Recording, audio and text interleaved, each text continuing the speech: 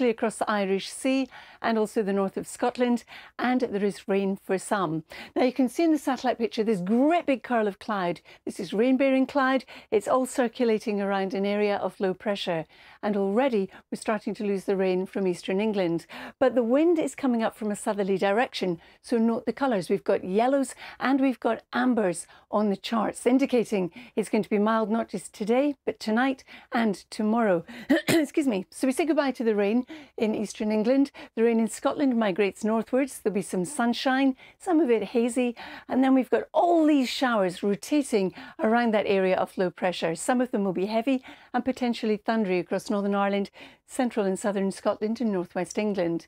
Look at those temperatures, 8 to 19 degrees. The average in London at this time of year is about 15 or 16. The showers continue in the north and the west, as indeed does the wind. It will ease for a time and pick up later. And then we're watching this next area of rain coming up across southern England and into the southeast, as well as the Channel Islands.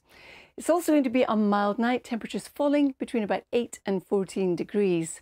So tomorrow, here we've got this rain moving northeastwards. There is a chance that on its southern flank through the English Channel in the southeast, we could have very strong gusts of wind. It's the remnants of a storm named by the Spanish Met Service, named Storm Barbara. And in the northwest, we continue with the showers, but in between something drier and brighter and still relatively mild. Dan and Lou. Storm Barbara. Thank you. We'll watch out, Carol. Oh, well, you will. Thank you. Carol, watch out for all of us. Thank you, Carol. Now, a 2-week